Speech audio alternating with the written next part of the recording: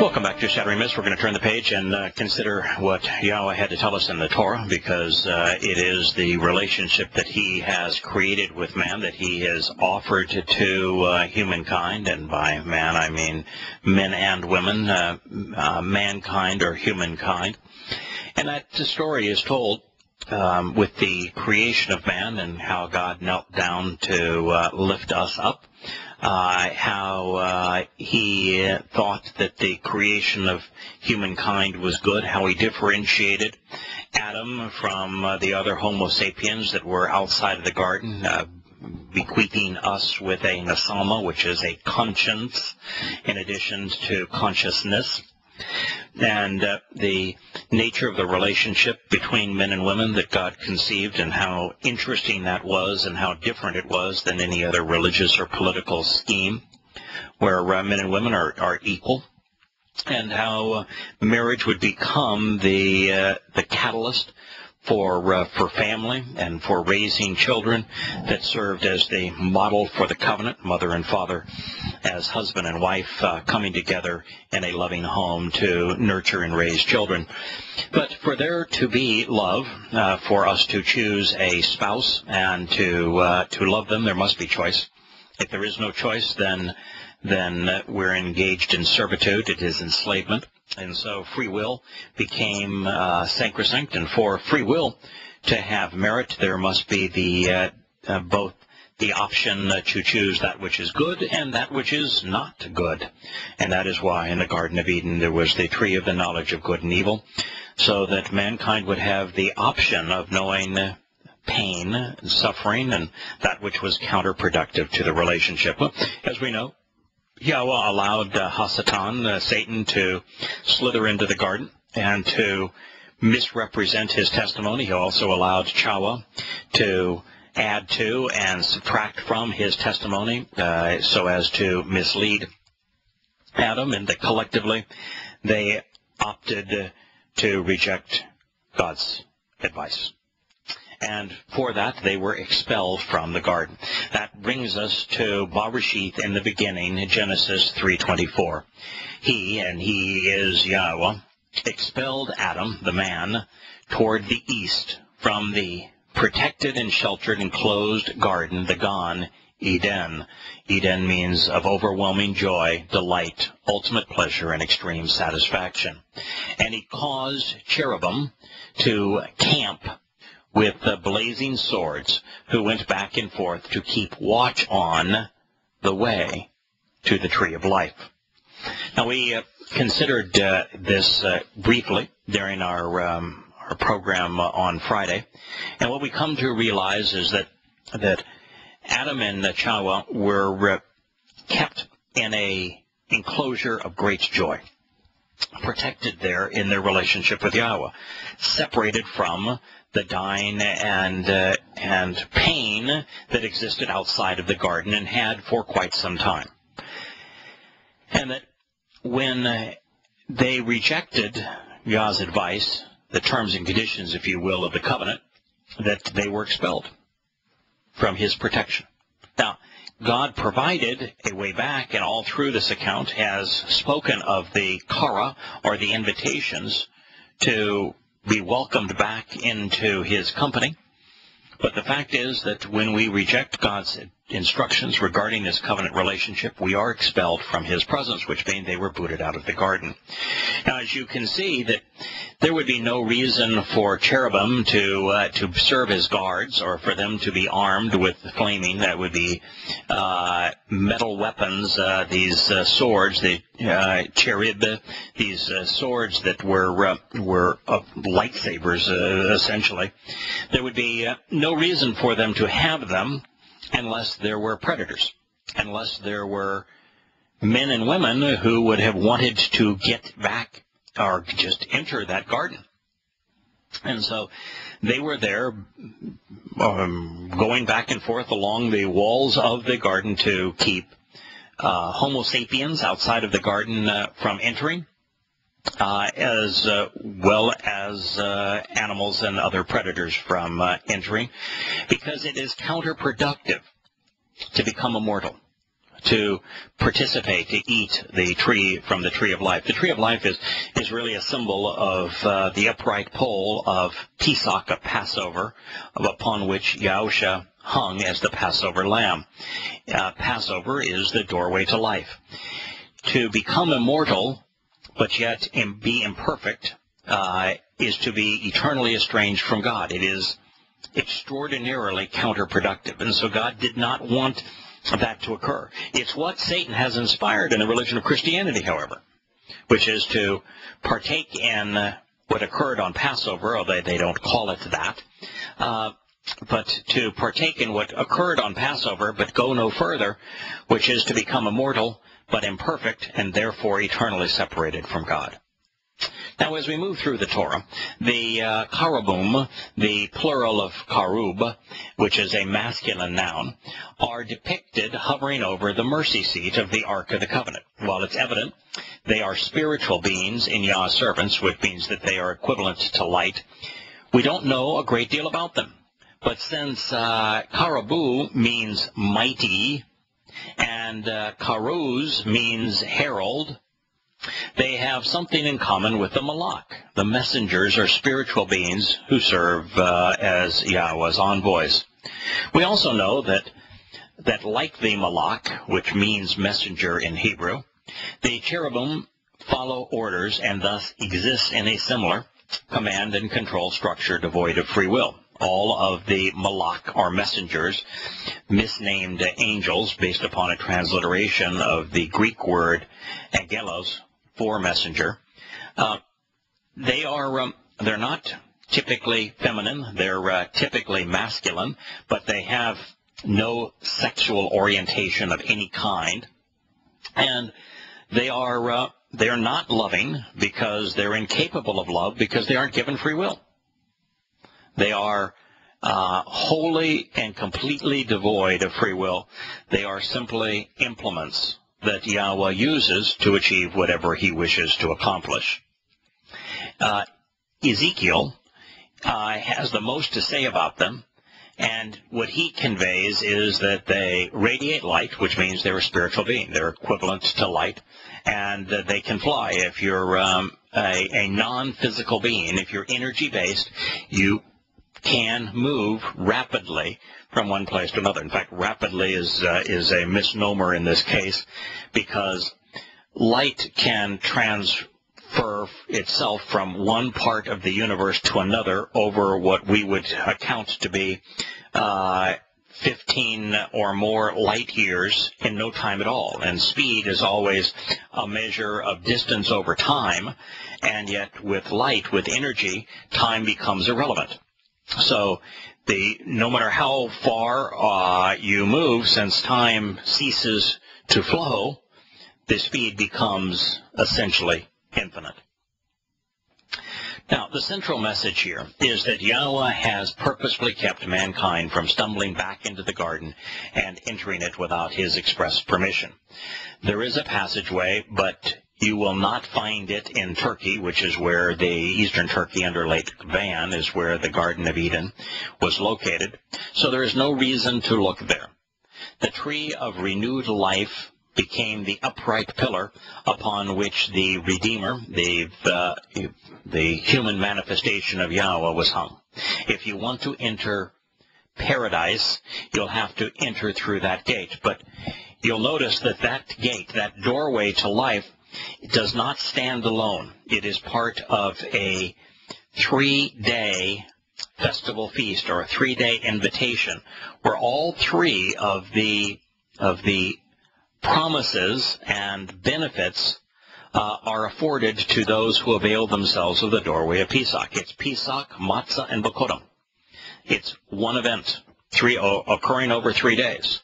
Pesach makes us immortal. Matzah makes us perfect, removing sin and the consequence and the punishment of sin, which is separation from God.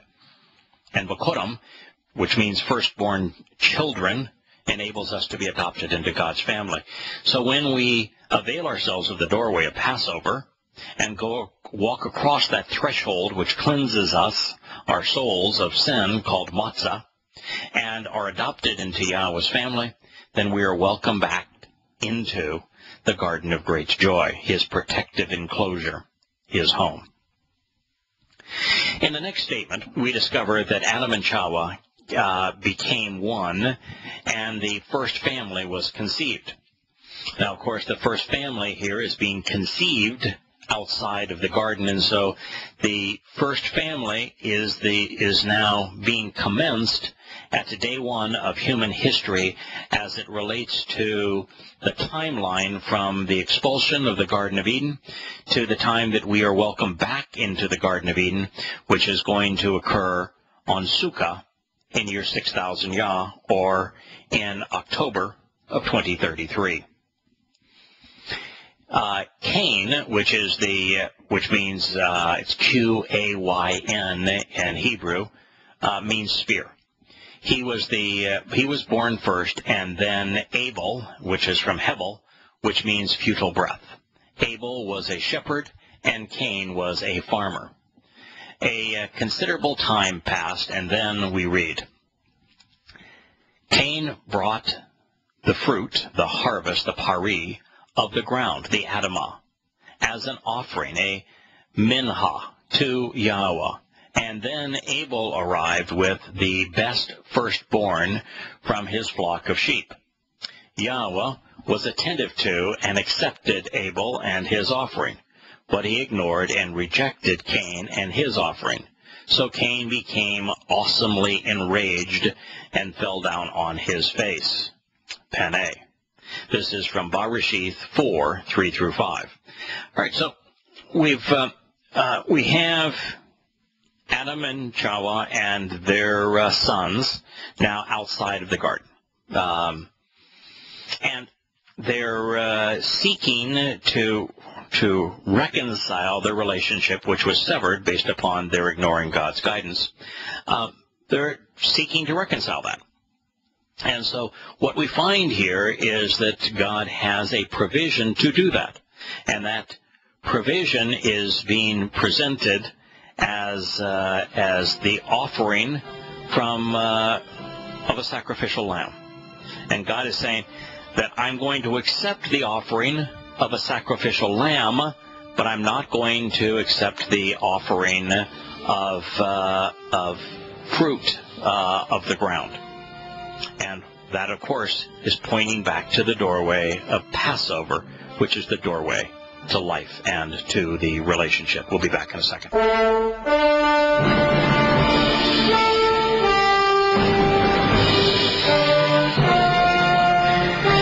Now, in this particular insight into what happened after the expulsion from the garden, as Yahowah was telling us that he would accept as a remedy to man's tendency to ignore his advice, a sacrificial lamb, which was, of course, now predictive of what he himself would do for the children of Yisrael with the sacrificial lamb. In fact, it's indicative of what occurred on Mount Moriah with Abraham and Ishak, where Yahowah said, I don't want you to sacrifice your son. I will provide the sacrifice, and he provided the sacrificial lamb there at what is year 2000 Yah, the story of the formation of the covenant. And, of course, 2,000 years after that, or 40 Yobel, we find Yahowah again providing the sacrificial lamb, the human representation of God, the diminished manifestation of God, Yahusha, to be the sacrificial lamb of Passover. And so that is what is being conveyed here, is that as a remedy that is acceptable to God, as it relates to the penalty or the consequence of ignoring his testimony, it's actually a consequence, which is death. The remedy for that consequence is the sacrificial lamb. That's just what he is presenting here in this passage.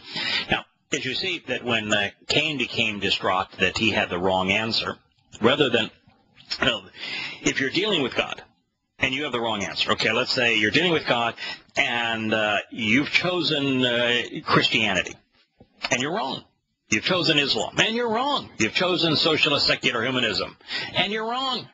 So at that point, you have a number of options. Cain was told that he was wrong. And what was his response? He threw a tizzy fit. That's what he did. He threw a tizzy fit. He ignored and rejected Cain's offering. He told Cain, you're wrong. And so Cain became awesomely enraged, incensed, and furious. He had a tizzy fit. Then he fell down on his face. That's what he did. Now, what would have been a better option? Okay, you're a Christian. You find out by studying Yahweh's testimony that Christianity, which is based upon Paul's letters, is absolutely wrong, not acceptable to God. What are you going to do? Throw a tizzy fit? Going to fall down on your face and worship the gods you have made? What are you going to do? Are you going to follow Cain's example? Are you going to throw a tizzy fit? Are you going to become furious and incensed, angry, which is typically what happens when you tell a Christian that their religion is false? Or, better idea yet, Yahowah said Abel's offering was satisfactory. What was Abel doing? He was offering the Passover lamb. God has offered us the Passover lamb. He says that's acceptable. So what are you going to do when you find out when God's telling you this is acceptable, that's not? Are you going to throw a tizzy fit? Be religious? Be angry? Attack the individual who is telling you you're wrong, in this case God? You know, when my friends and I share the realization that Christianity is a false religion, and we quote Yahowah's testimony as proof of that, almost all of them throw a tizzy fit and they attack Yahowah's own testimony. When Yahowah says that his Torah is complete and perfect and is the means to restore our souls, and that it's easy to understand for those who are open-minded, and you share that with someone, they will attack God's testimony. They do just what Cain has done. Well, I've got an idea here for you that you may want to consider if you're amongst those who are still clinging to one of the myths of the many religions of humankind. There's a better choice. Rather than throwing a tizzy fit, rather than getting angry, rather than getting incensed with God, rather than falling on your face in worship, maybe, just maybe, you may want to listen to what God has to say, to embrace what he says is acceptable. Now, there's an idea. So it's hard to know if Cain was down in the face, or if he looked depressed, or if he started mocking his brother by bowing down before him, or even if Cain prostrated himself in God's presence.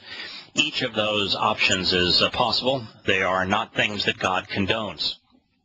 There are useful insights here. First, the best advice in the world is to figure out what pleases God and embrace it. That's what Yosha said during the conclusion of the Sermon on the Mount. He says, not anyone calling me Lord, Lord is going to enter the kingdom of heaven. Not a single person calling God Lord is going to enter the kingdom of heaven. But instead, those who embrace and act upon the will of the Father. If you want to go to heaven, if you want to have a relationship with God, if you want to be saved by him, here's a clue. Come to know and accept and act upon his will, that which pleases him, that which he says is acceptable.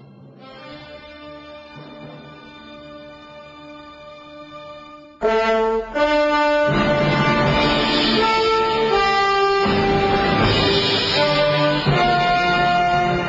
back to Shattering Myths. I said there were two insights that we can learn from that last statement, where Yahowah told us what was acceptable and what was not. The second is the one that we've already mentioned, which is that Yahowah was telling Cain and Abel that he considered the offering of a perfect firstborn lamb to be acceptable as a means to resolve the consequence of sin, which is death. From really before the beginning, that was God's plan. And as such, he is consistent in presenting the Passover lamb as the solution. It was presented as the solution to the death of Yishak, meaning laughter, when Abraham met with Yahowah on Mount Moriah. It was the ultimate answer when Yahusha, as the human manifestation of Yahowah, became the perfect Passover lamb on Mount Moriah in year 4000 Yah, 33 CE on our pagan calendars. It is what Yahowah is proposing here. So as this continues, we find Yahowah doing what he had previously done with Adam, asking questions. And that ought to, in and of itself, been an insight to us. If you want to learn, if you want to be aware, if you want to know, if you'd like to understand, follow God's example. Ask questions. In the Friday program that I do on Friday afternoons on Blog Talk Radio, we have been focusing on a prophecy that Yahowah provided in Habakkuk. That's the most riveting prophecy I'm aware of anywhere in Yah's testimony. It is about Shaul, who is Paul, being the plague of death. The founder of the Christian religion, God goes out of his way to say he is the plague of death, and goes to great lengths to explain exactly why accepting Paul's testimony is so deadly. And in doing all of that, Yahowah asks us why we are unwilling to question him. And the name, it's interesting, Shaul's name means question him. And God is constantly telling us, just as he is here, if you want to understand, if you want to know, if you want to learn, you do so by asking questions. Now, could God have come up with the answer to these questions without asking the questions? Perhaps. Now, I say perhaps because it is God's very presentation of himself says that he's not omniscient, he's not all-knowing, and he's definitely not always present. He is not in a position where he is omnipresent or all-knowing, and if he was, then he would cease to be a unique individual and would eliminate the means to salvation. He's not a micromanager either. So God could be asking the question because he genuinely wanted to know, or he could be asking his question because he wanted us to know the way that we should go about coming to know and understanding the answers to important questions. So Yahowah said to Cain, "Why are you enraged and jealous? Hurrah! Why is your face fallen? Why is your head down?" "Why not?" Cain answered. So God wanted us to, and it's a perfect question. As I said earlier, every time that a Christian is confronted with absolute proof that their religion is false, that it leads to their own demise rather than to their salvation, they almost universally become enraged, hostile. And what God is saying is, why? And then they will return to prayer as if their prayer did any good. God says specifically he does not listen to the prayers of those who are Torahless. Finds them to be an abomination. And so God is saying, why are you doing that? I've told you who I am, proven that I exist through prophecy, and then told you what pleases me, delineating the terms and conditions of the covenant and the benefits of the covenant. So under those circumstances, why are you angry at me? Why? And what Cain answered is, why not? It's kind of like the Christian approach. Just because that's what it means to me. Because I can't believe that this, that, and the other. Christianity is based on the notion that God died to resolve man's sins. And yet God cannot die. A God that man can kill is a God that man has conceived. And when you present that to a Christian, they call you an antichrist, a denier of Christ. And yet it's precisely what God's told you about himself. But they'll say, why not? It's what they believe. And even when God's testimony is contrary to that, why not? So what?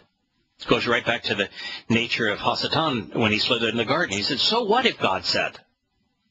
And that's the response of the religious. So what? Why not? So Yahowah said, if you are good by nature, pleasant, pleasing, joyful. If you're not such a sourpuss, if you're pleasant and agreeable, fun to be around, you're going to find forgiveness, and you're going to be elevated to a very high status, sayet. You're going to find your guilt removed. You'll be standing upright, dignified, not bowing down, not with your head bowed down. And if you aren't pleasing, if you aren't pleasant and joyful, then sin is crouching down in the opening, in the doorway to your life. You are into yourself and your intense desires and impulses. And these are things you must learn to govern, mashal, to understand and control. Wow, what a marvelous insight from God to us. You know, one of the things that is typical of so many religious individuals, particularly if you look at Muslims, they're almost always angry and enraged. They're almost always unpleasant. They're just out, you know, they think the whole world is out against them. They're enraged against the whole world. They hate. They're violent. They're lashing out. You look at today's socialist, secular humanists, particularly environmentalists. They're mad at humankind. They're envious of those who are successful. They're lashing out, trying to control others. You'll even look at so many fundamentalist Christians. Oh, they go to their praise service, and they all pretend when they're with one another to be how joyous they are, and then you look into their lives, and they're miserable. God is saying, you know, I didn't create humankind and form a relationship with you to be a downer. This is that whole idea of, you know, you bow down and God's saying, no, that's not the idea at all. I want a family. I want to enjoy sons and daughters. It's not only the nature of the covenant, the nature of what occurred in the Garden of Eden, but it's also the nature of the 7 invitations to meet with God, where Yahowah is saying, these are festival feasts. Let's celebrate together. I've provided everything. Just meet with me, and let's have a party. So God is saying, you know, if you embrace these celebrations, these 7 celebrations of Passover, Matzah, Bikurim, Shavuah, Teruah, Kippurim, and Sukkah. If you take each of these Moed Mikre, which are Chang, festival feasts, they're parties, and you know you're fun to be around, you're pleasing, you're pleasant, you're joyful because you're celebrating with me, then he says you're going to find forgiveness. That's how we find forgiveness is by attending Yahowah's 7 annual parties. That's how you find forgiveness. And that's how God provides us with a high status where he not only adopts us, making us sons and daughters of God, which is the highest status you can have, but he empowers and enriches us. It's through his festival feast. And he's saying that the Passover lamb, which he was saying is acceptable, that's the doorway, the entrance to the parties. He says, so if you come to these parties, you're going to find forgiveness and a very high status. But if you aren't, if you aren't partying with me, if you aren't having fun with me, then sin is crouching down in the opening of your doorway. And it truly is. And God says, you're way too into yourself. You're too intense with your own desires and impulses. These are things you must learn to control. And if you talk to a religious person about their religion, even when you prove that it's wrong, they'll say, well, that's not how I feel about it. You can't tell me that I don't have a relationship with God. They're way too into their own personal feelings. What God is saying is if you want to have a relationship with him, attend his parties. Recognize that the doorway to life of Pesach is where we first meet with him. Recognize that God wants us to celebrate these festival feasts, and that we ought to listen to what he has to say and respond to it, as opposed to being so into ourselves. Yahowah's advice to Cain was attitudinal, it was relational. This was a learning experience, and thus it wasn't appropriate for Cain to be depressed, or either physically or emotionally. God doesn't want us bowing down before him. He wants us to rise up, stand up, and become ever more like him, elevated in status, dignified, honored, majestic, if you will, as a result of the benefits or the promises of the covenant. And relationally, no one wants to be around a grump. I mean, if you look at the first 4 Moed Mikre, which were fulfilled by Yahusha and the set-apart spirit in 33 CE, year 4000 Yah, and you look at the benefits of the covenant relationship, which is immortalized in the conditions that existed in the Garden of Eden, what you find is that these first 4 parties, these first 4 invitations to celebrate our relationship with God, provide all of the benefits of the covenant. They make us immortal, perfect, adopted children of God, enriched with his guidance, empowered by his Spirit. Ever more like him. Relationally, no one, as I say, wants to be around a grump. God most certainly doesn't. That's the reason why God is very selective, very discriminating. It comes that who participates in his family. And he chooses based upon our choices. If we choose to accept his terms and conditions, then he accepts us. And those who accept his terms and conditions recognize they're participating in parties as his children. They're not grumps. They're not bowing down. They're those who explore his testimony, listen to what he has to say, think about it, come to know him, come to understand what he's offering, and embrace it with a smile, standing upright, reaching up to him. That is the nature of what is being presented here. We'll return to Shattering Myths after the commercial break.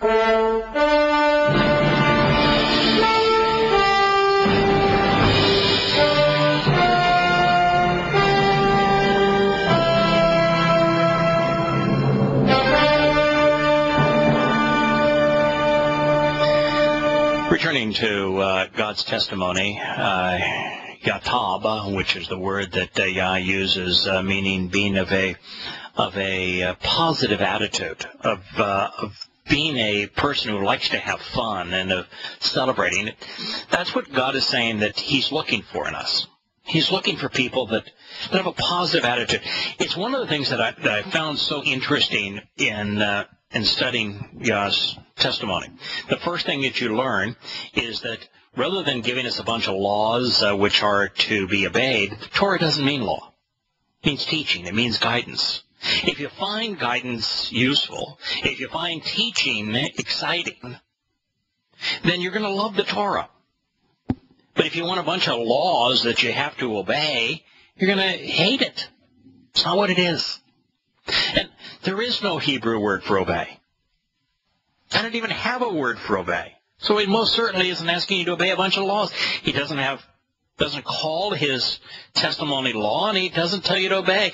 He encourages you to listen, to observe, and to respond to what you learn.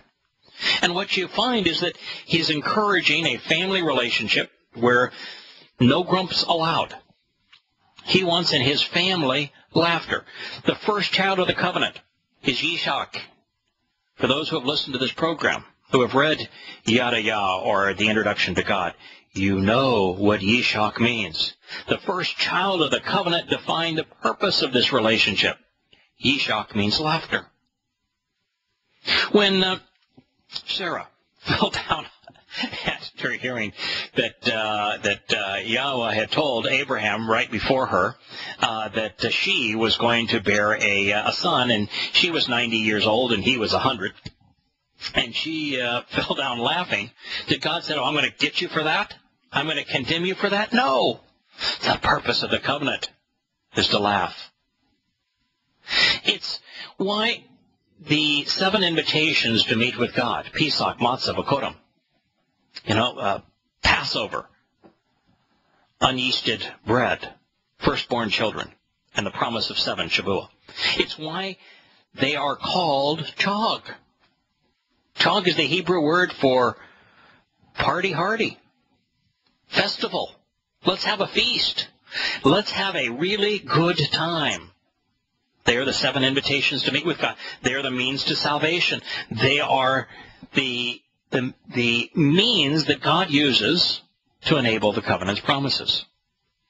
I mean, God is saying here, if you are like him and want to have a good time, and you're willing to listen to what he says as opposed to throw an angry tizzy fit, you're welcome. If your propensity is to embrace the family of Yahowah, the covenant, you'll find salvation. If your propensity is to be religious or political, you won't. You'll find sin. So that's the whole notion of Yatab. It doesn't just mean, to be good or do good. It's about being pleasant, being pleasing, being happy, being joyful. What was the garden named? Eden means joyful. What is the covenant about? Laughter. Yahowah, and since Yahowah has used Tob time and again to convey the idea of being good, it means that Yatab is speaking of the attitudinal aspects of goodness that are appropriate, which are being happy, pleasing, joyful. God wants us happy. That's why he offers his advice. That's why he encourages us to pay attention to what he is offering. And therein lies the entire purpose of this discussion. Abel listened to God's lead, and Cain did not. One found himself accepted and favorably regarded, and the other was ignored and rejected. Heaven is for those whom God values. He values those who value him. It's a very simple equation. You can be religious. God allows you that. But understand, if you are, he does not know you. You will not be saved. Cain's issues are central to mankind's problems. We are all too often led by our emotions rather than by our minds. That is to say, we rely more on our nephesh, our soul, our consciousness, and animal nature than our nesama, our conscience, the ability to be discerning, discriminating, and judgmental, even rational. You see, the difference between the descendants of Adam and Chawah and the rest of Homo sapiens is that they had a nesama. But just having a nesama, a conscience, an ability to be judgmental and discerning, does not mean necessarily that you'll employ it. And that is what God is encouraging us to do, to use our conscience to be discriminating, moral, and judgmental, so that we do what is acceptable to him and therefore beneficial to us.